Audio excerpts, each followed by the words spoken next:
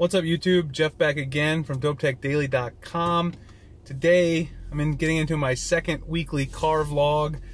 I'm going to talk a little bit about the HTC Ultra again because I got some feedback from people on the last vlog. I'm going to talk a little bit about that. I'm going to get into Android Wear 2.0 today as well.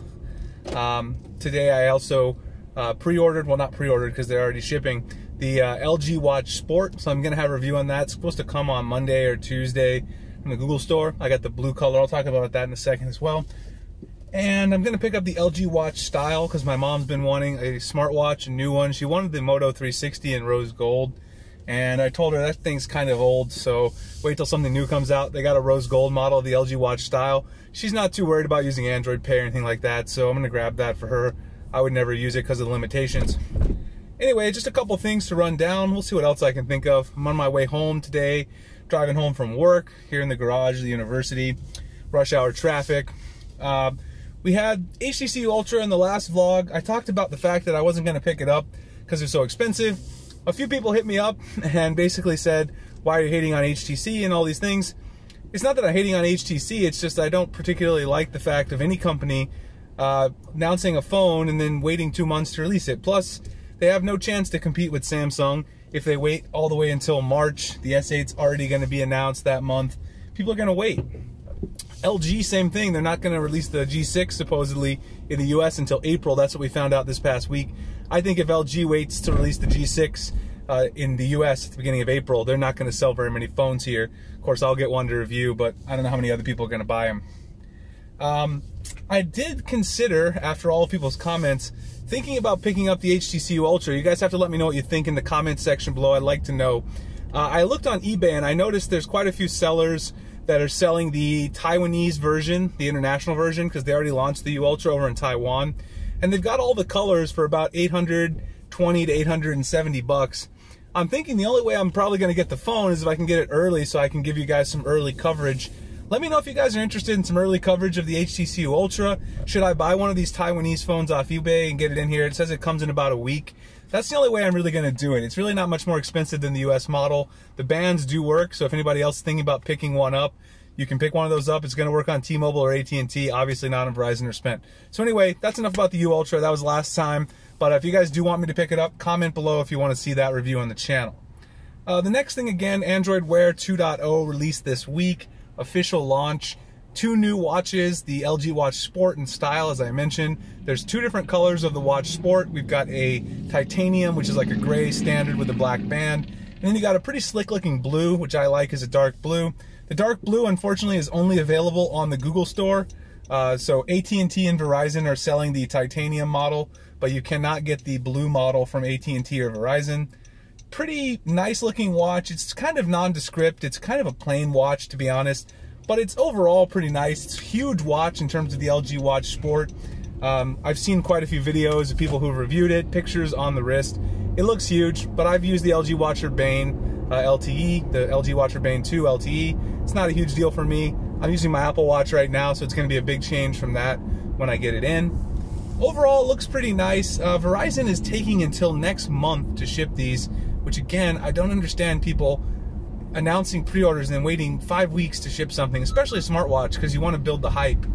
So if you order one from Verizon, or even if you go in store today, you can't get one. You're going to have to pre-order it. It comes on March 16th.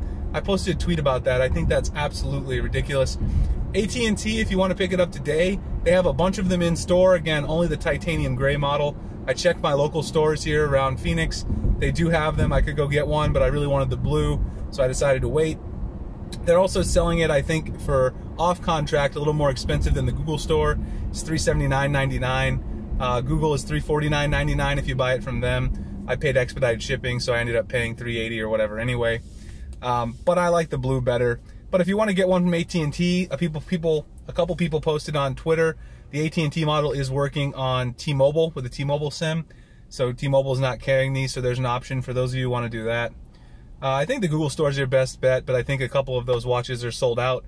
I think both of the Sport models might be, last time I checked. I know the titanium gray Sport is sold out. So anyway, in terms of the overall features, Android Wear 2.0 brings a lot of new interface changes to the way that notifications are handled, the way the apps are situated, the way you interact with apps on your watch as well. For instance, on the old Android Wear, you had the basic card style notifications where you would interact with those notifications, and as you go through, you're just swiping up or down or left or right to interact with those notifications. However, on the new version of Android Wear, the hierarchy is more of a scroll vertically for everything to get more information. You're not going to do a lot of left to right swiping. To help with that, LG and Google, who helped them build the watches, they built in some scrolling mechanism into the button itself, so you can actually scroll, kind of like the digital crown on the Apple Watch, which I do find convenient. So I'm looking forward to using that.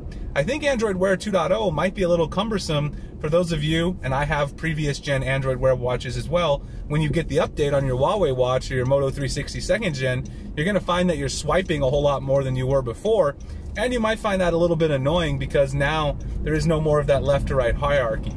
The other big change, at least to me, is that you no longer have these sort of, I don't know, side-loaded, I don't know if side-loaded is not the right word, but you no longer have companion apps on your watch for every single app on your phone that supports it.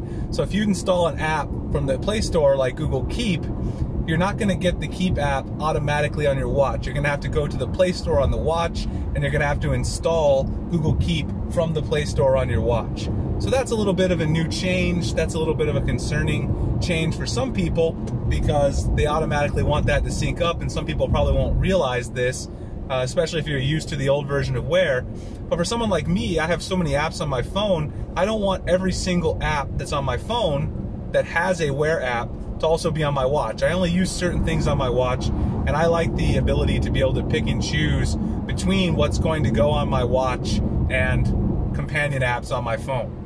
So that's a nice change. A few other things, of course, about the LG Watch Sport.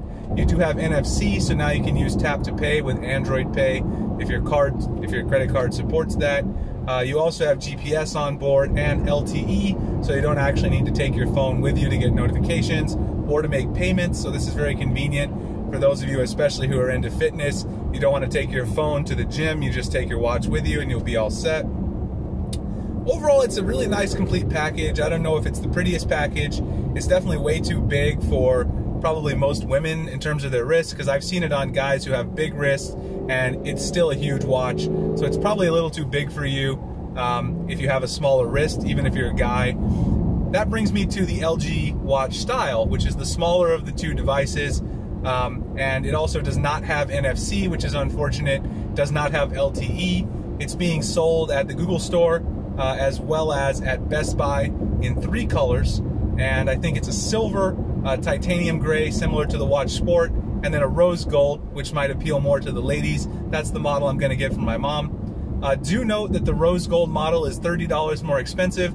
So at Best Buy, you can pick up the other two, the silver and the titanium gray, for $250. The rose gold's going to run you $279.99 at Best Buy. The LG Watch Style, it's a nicer looking watch in terms of the overall size. It's probably closer to my Apple Watch, so if I actually tried that one, I might like it better for the size. But you lose all those features, and the fact that they didn't include NFC is a real head scratcher. It has a much smaller battery, of course, because it has that slimmer profile. It's just some strange choices. It doesn't really offer anything in terms of overall hardware that old Android Wear devices didn't already offer. So I don't see the point in upgrading unless you just don't have an Android Wear device, which is the case for my mom, or you want something for aesthetic reasons. She really wants the rose gold model because she likes the look of it. That's perfectly fine. But I don't think this watch is going to make any huge splashes. And the thing about both of these watches, at least in my opinion, other than the rotating crown, there isn't a huge distinguishing feature that they have in terms of hardware that takes advantage of Android Wear 2.0. Now, maybe I'll get the watches in hand and I'll say that's not true. We'll see how it goes. The main thing I'm concerned about with both watches is the battery life. So the Sport has a reasonably sized battery. The Style has a much smaller battery. But the Sport is also packing, you know, all that extra goodies. You got the GPS, the NFC, and LTE draining battery on a watch. I'm concerned about even getting through a full day. Right now, my Apple Watch and the Gear S3 Frontier, those are lasting me 2 days. I I don't have to charge for 2 whole days, and that's pretty nice. So I'm hoping to finally get that from an Android Wear device, but I'm not sure that's going to happen with my LG Watch Sport. So that's coming up next week. I'll have a review. This weekend, I do have a couple of videos going up on the Huawei Mate 9. The first one's going to be my top 9. I don't know if it's going to be top 9. I don't like to do top 9 tips just because it's the number of the phone. Maybe top 7 tips, because I actually can't think of 2 others. I wrote all of them down. Top tips video for the Mate 9 for customization, kind of like I did with the Galaxy S7 Edge. I think the Mate 9's a great phone, but it's one that you definitely want to customize because there's still some quirky things with Huawei software. They have improved it a lot, but still something you want to customize in my opinion. I'll have that going up. And then maybe one more vlog, and I do have a few case videos that I need to get going that I sort of let fall by the wayside when I took my break earlier this year. So I'll have all that stuff coming up, hopefully at least 2 videos dropping this weekend. And then we have the big phone launches coming up, the S8, the LG G6, all of those things going on. So it should be a couple of interesting weeks coming up. If you guys want me to get the HTC Ultra, comment below. I'll buy one of the international models if enough people really want to see it. If you comment you want to see it, and say we get 15 or 20 people even that want to see it, I will buy the HTC Ultra and do a review of it early. That's probably the only way I'm going to get it. I'm not waiting until March because there's too many other phones coming out. That's about it. So if you guys want to see that, drop a comment below. I'll check you guys out in the next video. You can follow me at Twitter, Google+, Instagram, at all the links below in the description, also at dopetechdaily.com. I'll see you guys in the next video. Thanks a lot for watching. Later.